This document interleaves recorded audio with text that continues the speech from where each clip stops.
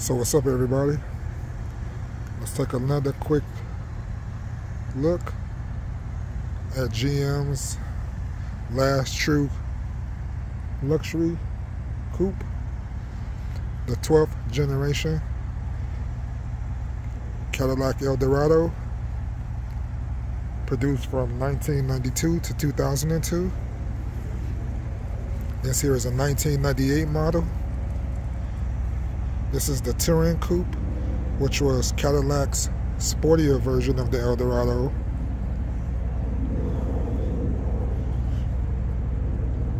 Equipped with Cadillac's 32-valve V8 Northstar system, the Touring Coupe produced 300 horsepower at 295 foot-pounds of torque,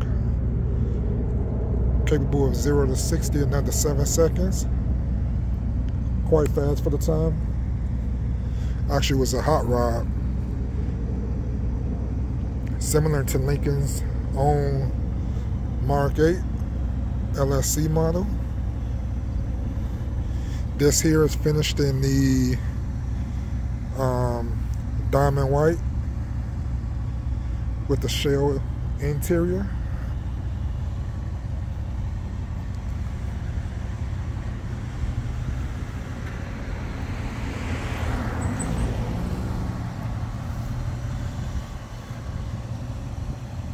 Has every available option on this specific model.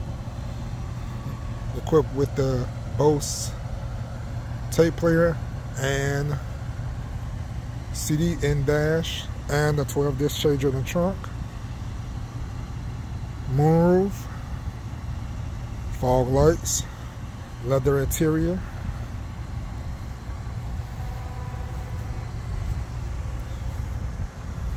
Body colored grille and moldings. It has the dealer installed chrome wheels with the white wall tires. Beautiful example of Cadillac redeeming itself from the 86 to 91 11th generation Eldorado, which was a disaster by all accounts on sales figures. Although in the later years of the 11th generation started to look okay, but it was still too short. So when this came out in 1992, it and its sister, the Cadillac Seville, which was Motor Trend's car of the year, really redeemed itself. This one has the quad exhaust and the rumble that only the Northstar could get. Many people deride the Northstar, but I've had mine now 5 years and I have not had any issues. General maintenance, it does need a little bit of work right now. Like the coolant tank actually has a crack in it, which is from the hot and cold weathers here in Chicago, but no overheating, none of that.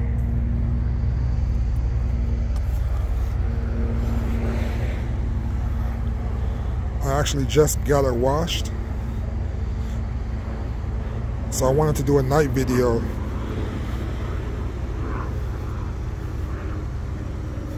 Somebody put a ding on from a shopping cart on my passenger fender, but other than that, it has no major dents.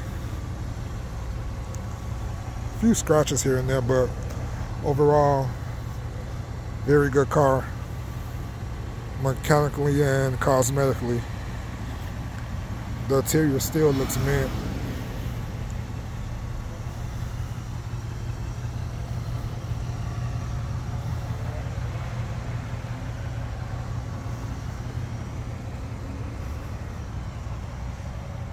And Cadillac sold roughly about 25,000-30,000 of these each year. And in 2002, they discontinued it, which I'm not understanding because they were near their anniversary, and I felt like they should have did a 13th generation. The XLR was a Cadillac Roadster, which competed with Mercedes-Benz. So to me, that's not a proper successor to the Eldorado, not to the nameplate. This one has the factory sunroof as well. Spoiler as well. Let's take a look at the interior really quick.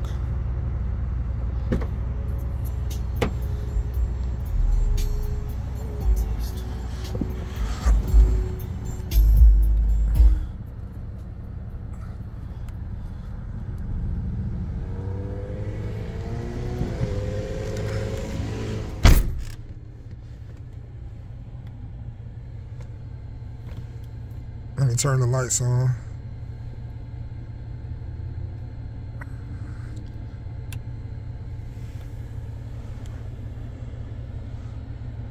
Have the genuine Zebrano wood trim.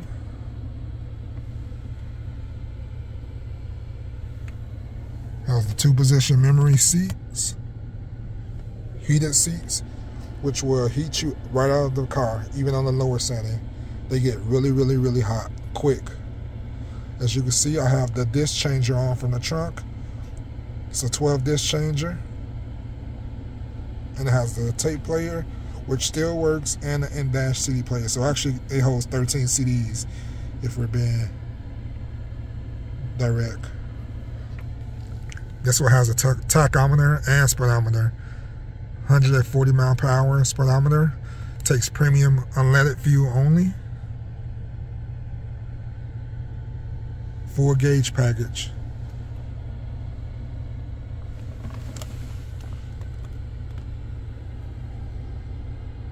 Seats are in really, really good condition.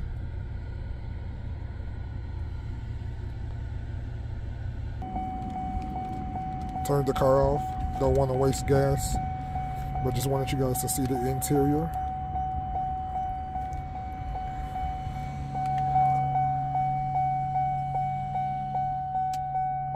Steel mint. I don't think anybody's ever sat back there.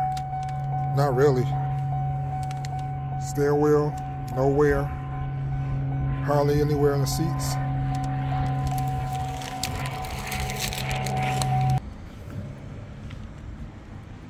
90,000 miles that I put on in 5 years. Originally was at 78, so I put like maybe 12,000 miles in 5 years. I use it now as my daily driver. Originally it was a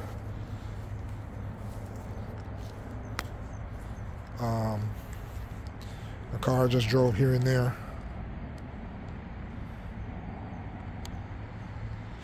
A tree also fell on the car during the storm and put that ding right here, as you can see, which also damaged my antenna at the time. So I was able to get it down, but the antenna needs to be replaced. But other than that, that ding and the ding on the front fender, no other dings on the car. As you can see, it's a pretty gorgeous diamond white.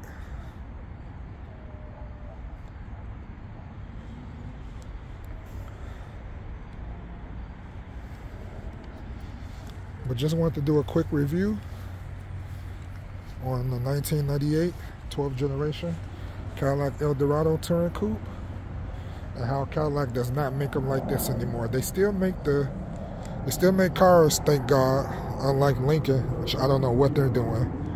But the CT5 is a beautiful car, and the V, of course, of that. And now they have the Celestiq, but they have a new car that they just announced. I cannot think of what the name it is, but it's a two-door. If they were smart like me, they would call it Eldorado.